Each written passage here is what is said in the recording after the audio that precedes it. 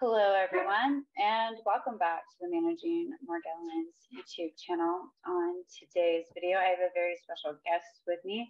Her name is Kim, or is it Kimberly? Do you go by Kim or Kimberly? Kimberly. Her name is Kimberly. My friends call me Casey, so it's a nickname. So it's Kimberly and Curran, and so my father didn't like the name Kimberly. He fought with my mom over it, so he always called me Casey.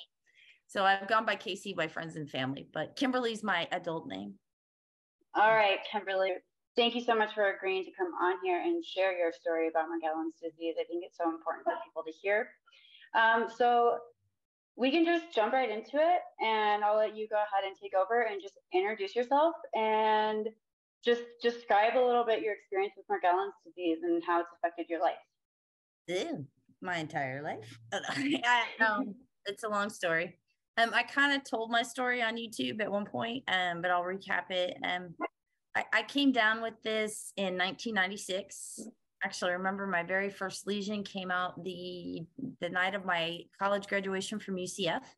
I had a big old lesion come out right here on my head, and continued to come out. Was a very bright kid. Graduated top of my class. Was recruited by Hyatt 1 out of 100 to go into their management training program. And I kept getting these lesions.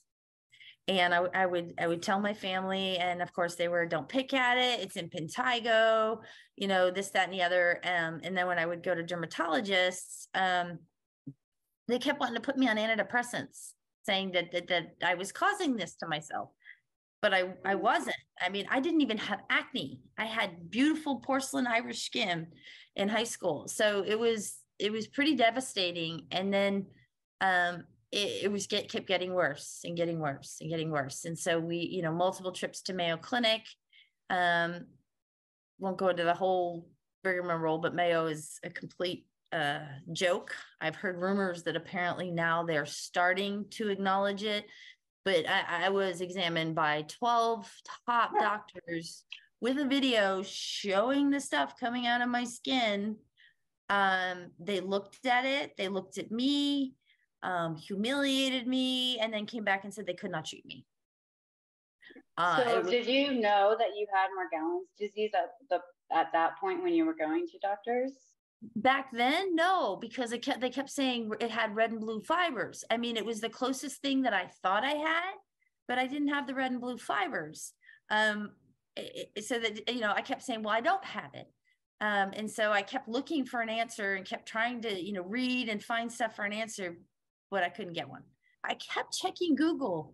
Hairs coming out of skin, fibers coming out. I kept seeing it and I wasn't seeing any information, and the massive brain fog. And then I would get like sciatic nerve pain all over. Like it felt like I had run a marathon, but I hadn't, which later I realized was just the buildup of this stuff in my muscles and in my skin. And I mean, it comes out like crazy. So you're a healthy 18-year-old. No real health problems at all. You were talking earlier about how you're like the top of your class and athletic, and then all of a sudden 19 years old and you're getting pain all over along with hairs and foreign material coming from your skin. Yeah, no, I was at the gym. I read my entire curriculum in college at the gym on the Stairmaster every day at 4 a.m. Then I went to work. Then I went to school. And then I still took care of my mom. And yeah, no, they were quick to say I was cuckoo. I mean, I did have one doctor at Mayo that stated, he said, well, the Augmentin wouldn't have helped if she was picking at her skin. So I do believe there's something there, but we don't know what. It's like, it just, this is 30 years ago, but what shocked me the most is to come back and think after 30 years that science got better. And no, they're just as backwards as 30 years ago, if not worse. I mean, there's so many mental disorders out nowadays. I'm scared to know all the stuff I have. It's like, I wouldn't live. I just don't get it. It frustrates me. So yeah, that sounds really frustrating. And I just can't believe you've had it for so long. I can't imagine 30 years. How did your family and friends react to, this illness that you came down with? And how has that been with the relationships in your life? with the doctors telling you either they can't do anything for you or that nothing's wrong with you? Well, I shared that I started drinking. The depression got so bad. I mean, the worst was my mom not believing me because the doctors were telling her I was delusional. And my mom and I were really close. You know, she had struggled with alcohol. I got her through it. And so this was really hard. And then she wouldn't even look at me. You know, it was like she just listened to what they said, that I was, you know, mentally, and I was causing this, doing this to myself. And she believed it, which was the hardest thing for anyone to go through. And then, no, some of my best friends in high school turned their back on me. One I was really close to, well, I was drinking too. They just didn't want anything to do with me. And of course it was weird, right? So when I would tell them about it, and they really didn't want anything to do with me. It was only, you know, 3 years ago when I finally started coming into my own that I went back to my high school reunion, because I didn't want anyone to see me with all my scars. It was heartbreaking. And I'm so glad I did, because I got to say goodbye to a good friend of mine that took his life this past year. Someone who meant like the world to me, but I did. And I believe I made it to that reunion to say goodbye to him. But I realized that all those people, they're all in pain as well for something. You know, so it was funny, the best friends that I missed that turned their back on me, and, you know, I wanted to reconnect with them. I didn't reconnect with them, but the friends that were my real friends in high school, they were there. And they're still here. Are you kidding me? When I was going through this the last 4 months, and I went home for my friend's funeral, and I got rallied around my girlfriend Lucy is an esthetician out in Winter Park, Florida. She's absolutely wonderful, and she worked on me for a full day because she said I treated that she treated a kid that had it. She did a lot of light work on them, and you know, the light works. It does work. It doesn't kill it, but it actually does make the skin much healthier and better, which helps, you know, with like red light therapy. Yes, she did that on me. She did electrolysis on me, like the electric thing. She did all this stuff to me, and my skin, she got it looking amazing for a little while. But it was really cool. It was just, you know, they didn't judge me, and they missed the old me. They didn't want me to be depressed, right? And they didn't want me to be, you know, down on myself and stuff. And they stood by me. And that was when I kind of realized that that's the real friends, right? They stood by me. But they were scared because I told them, I said, I'm in complete brain fog. They know I had a really good job that I loved. One of the girls I went and saw, she had actually gone to Colorado with me. That's where my company's based out of. I know you said you lived in Denver. Yay, Sage Hospitality. Woo! Out of Denver. I love what I do. I'm an auditor because of Morgellons. So yeah, so delusional that I actually took, because I did, you know, my brain did not compute why this was happening to me. This very real condition, horrific. And nobody believed me. You know, back then the antidepressants and stuff was just coming out. So it really was being pushed. And I remember I didn't want to go on it. I didn't want to go on the antidepressants. So when they were telling me that this would help me, you know, when you're having these things come out and they're telling you it could help, you try it, right? Because you can't having these, I was a beautiful kid, right? So you'll try anything. And then when I would try these antidepressants, I swear to you, they made me more loopy than I was. And then I started doubting myself. My confidence went down. Of course, the scarring, the sores, you know, I was a beautiful kid. I lost all my confidence. And then I numbed it with alcohol. I mean, it was just like one trickle down effect after another. Did a doctor ever take the time to perform any kind of tests or biopsies? Because I did. I had a biopsy that came back that said there was nothing found, right? Which when that happened, when Mayo told me that there was nothing there, and I went home, think about it, all those doctors that said I was delusional and everything else, like, that's when I tried to take my life, because I was like, my brain did not compute. Like, I knew this was not delusional, but yet they're saying I was. And so all of it like compounded. And it was like, it was too much. But once I did that, I just went down a rabbit hole of depression, drinking, lost everything, my home. I had just bought a home. How did getting Morgellons like impact your day-to-day life? Well, I was 1 out of 100 recruited by Hyatt. I opened the Hyatt at the Orlando airport. And I was part of their management training program. That's when the lesions started to come a lot. I even remember one time someone in HR had seen me on the elevator, and she looked at me and she said, "You need to stop doing that to your skin." And I was like, I'm like, okay. So, so hurtful. It made it very, very stressful, and it was painful. And here I was trying to be this all-star superstar management trainee. And I was an emotional wreck. I still worked out every day. I didn't stop. It was my outlet that I did. And then I ate very clean. I naturally had this weird, almost like your body can tell you what it needs and doesn't need. But like even back then, I had this thing where if I didn't eat gluten or stayed away from dairy, I felt better. And I naturally started to do it, right? Yeah, it's kind of crazy now that's one of the things that helps me. And I avoided all sugar, which was funny. It's like our body was telling me to this is how you fight it. Like you didn't read any articles saying don't eat gluten, don't eat sugar. Like you just intuitively picked up on that. Yep, I knew that when I ate a bunch of bagels, I swelled really bad. When I ate too much ice cream, my stomach would get upset. But it was funny because these things also were the stuff I craved constantly. Like it was so funny. It's almost like my body was craving the worst stuff. Same thing with alcohol. Like it wasn't like when I woke up in the morning, I would be shaky, and it was like this, I had to have a drink, or my body was going to go into a seizure, or you know what I'm saying? That's how everything, I've been like affected by everything, all drugs, everything. I'm very sensitive. It's very weird. How many years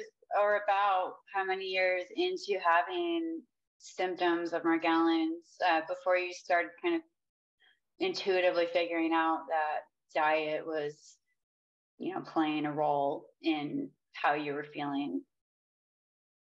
Back then, they were calling it an eating disorder. But it was actually at the time that as Morgellons was developing and I was getting the cyst, I was cutting that out of my diet. And I dropped a lot of weight about it. And everyone was saying I was anorexic and stuff, but I actually became scared of food.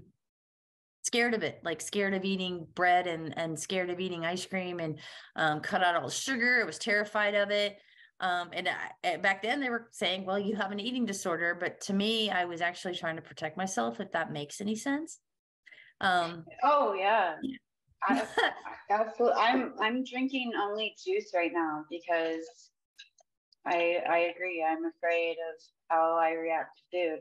You're trying to help yourself and then accused of hurting yourself. They quickly made me as a mental case. And now that I'm getting to the other side of things, and I'm actually realizing all this time I wasn't mental, and some of the stuff they were giving me probably made me a little mental.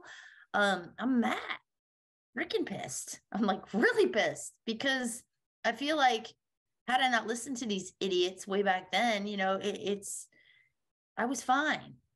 They stuck a label on me and I believed it. But I got sober by educating myself and talking myself out of depression and walking.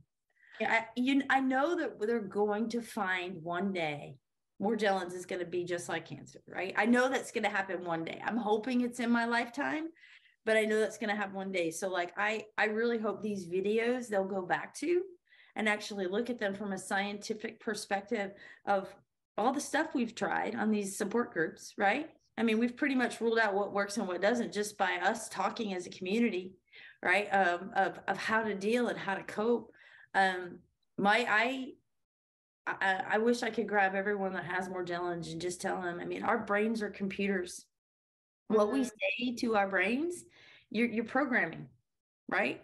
So like I told you, I'm going to retire half the year at the beach, half the year at the mountains. And I'm saying it out loud because I'm going to make it happen. I don't know how yet, but I feel like I've put my stuff here on this earth, and this is what I deserve, and I'm gonna be happy. And I'm telling myself, sores, no sores, whatever, I'm gonna make it. I didn't think 4 months ago I was going to be here. I didn't. And lucky of doing activated charcoal. I got the mycelium mushrooms. I've got some toxic stuff. I moved out of my moldy house. My brain is back. I have hope. So I've gotten out of that window. But trust me when I tell you, I get it. Like, it's overwhelming, especially when your whole body hurts. You don't feel good. You don't want to eat. You have lesions on your skin. Everybody wants to go out and have fun, and you don't feel good, but you have to make that excuse again. I don't feel good, right? You don't know. You don't know how you're going to feel from day to day, right? You hope it's a good day, but now I'm home again. Am I, out in New York, you buy a lot of water, you're by the ocean. I was thinking, is that why I'm feeling so great? And now I'm going to go home and it's going to get worse again. The Benadryl, I swear that was a game changer for me, because 3 years ago when this came back and I was having those creepy crawlies that just like grab you out of nowhere and it just hurts. I mean, I had the stabbing, the creepy crawlies where it was itchy all over and feel like everything was crawling on me. When I started taking Benadryl every night to sleep, 2 25 milligram tablets, that has gone away. I have not had that in almost 3 years. Do you still take it? Every single day. That's the only thing that I religiously have taken, that I feel safe in taking, because I actually see a benefit from it. Yeah, that one was a game changer for me. Do you have any advice for, I don't know, someone who might just be in the beginning phases of like realizing they have Morgellons, like maybe they have stuff coming from their skin, maybe they can't get out of bed, maybe they're having the brain fog, like, and they're just completely new to all this. Do you have any advice for someone in that type of situation? Yeah, trust themselves and their own instincts and how they're feeling, because I had to bet on myself. From reading the different websites and listening to what everybody was sharing. I didn't have any money. I wasn't working. Short-term disability was not paying me, but I knew that this was going to kill me. I just knew it. And I did. I bet on myself, paid for a hotel room I didn't have the money to do, moved my kids. It was actually my daughter getting a ring around her mouth that I think put me into the biggest panic, because I was like, not her. Did whatever it took to get better, or to get myself to a point where I wasn't wanting to kill myself every day because I felt so sick, or, I couldn't stand it. I wanted to get better. I trusted my gut. I bet on myself that I could do it. And I believed in myself, right? It came from wanting to protect my kids more than myself, because sometimes we don't realize that, they say, put the mask on you first before the kids. But I had to get better, because they're all I got. Shannon's only got me. I had to fight, and I'm so glad that I did. I got out of the mold and I got a little better. Is my Morgellons gone? No, but I'm able to do this interview, and I'll take it. Right? Yeah. Like taking like little steps, like where you can, like you don't necessarily need to know exactly what Morgellons disease is before you start kind of looking at your life and your lifestyle and saying, like, okay, like what is like not clean or healthy, like you don't have to necessarily target Morgellons, but just getting like cleansing, I think, and detoxing environment and internal. Talk to you on the sites, they keep saying, well, I don't have the money to do it, and I don't have this, that, and the other. It's like, I didn't have the money. I just bet on myself to do it. And like, if you don't have the money, there's a lot of stuff you can do to cleanse that doesn't cost a whole lot of money. Dollar Tree has some great activated charcoal products, the face wash, the toothpaste. I got the toothpaste. I got the face wash. It's all I wash my face with now. I've got the internal activated charcoal, which I've also been told helps with the brain fog. The mycelium mushrooms is expensive. It was like $25 for the bottle, but there's a lot of stuff you can get right from the Dollar Tree, right? Just to at least start detoxing, cleansing your body. Borax costs about $8. You can get it at Kroger. Clean your filters in your dryer, make sure that's vacuumed out, but I'm trying it all, just trying to keep either me clean and the house clean. Something's working. Something's working. Yeah. So, Yeah. You have a really positive attitude. It's really inspiring. yeah. Just to kind of like wrap things up a little bit, because I can see my computer's going to stop recording here soon. Okay. I do want to ask, like, what do you want the world to know about Morgellons disease? What do you wish and want people who don't have Morgellons disease to know about it? One that it's absolutely horrible what our medical is doing, and the stigmatism. I mean, I was such a good kid back in 19. They put a label on me without even really talking to me, asking me about my lifestyle, what I did. I mean, I worked out 3 hours a day and read my school books. I mean, I took care of my mom, and I was a good kid. It's like, you know, I could get it if I had mental illness signs as I was growing up or something, but just you know, they really need to do some investigation and ask people questions. And also, if you're a family member or a friend of someone that has Morgellons, think of him like you do when you think about someone with cancer, because it's a lot the same, except for we know cancer's bad. We don't know Morgellons is bad, but they're about on the same level. You lose your dignity, you lose your self-respect, you lose your brain, right? And it's like, you know, it's devastating. And then to have no one believe you, even if your mind can't go there and you can't believe them, just understand how bad it is, and that you know, and trust me, you don't want it. It's horrible.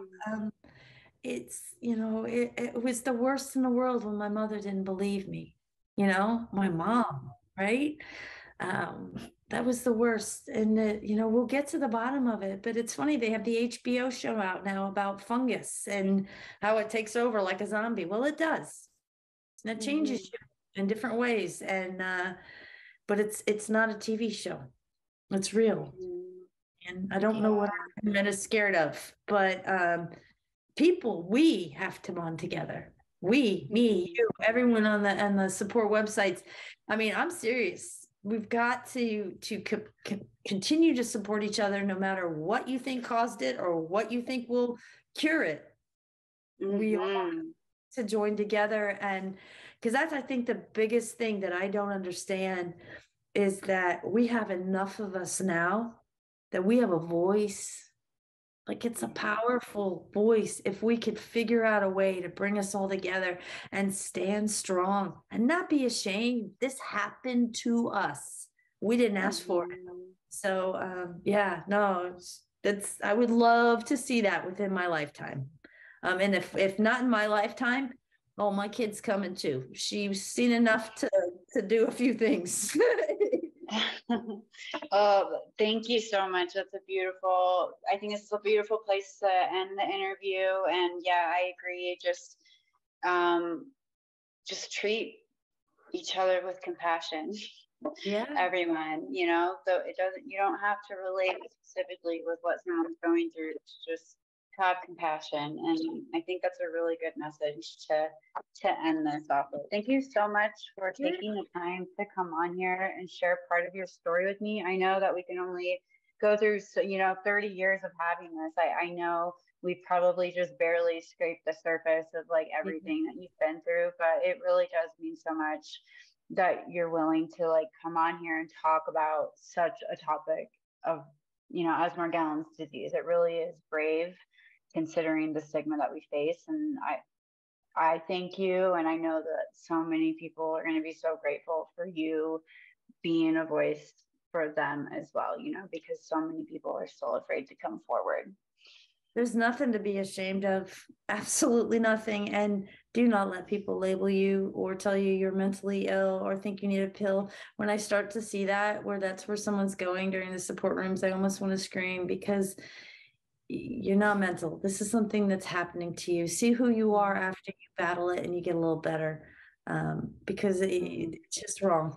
So, but no, thank you for what you do. This is so cool. I think the world of you. Continue doing what you're doing. Will do.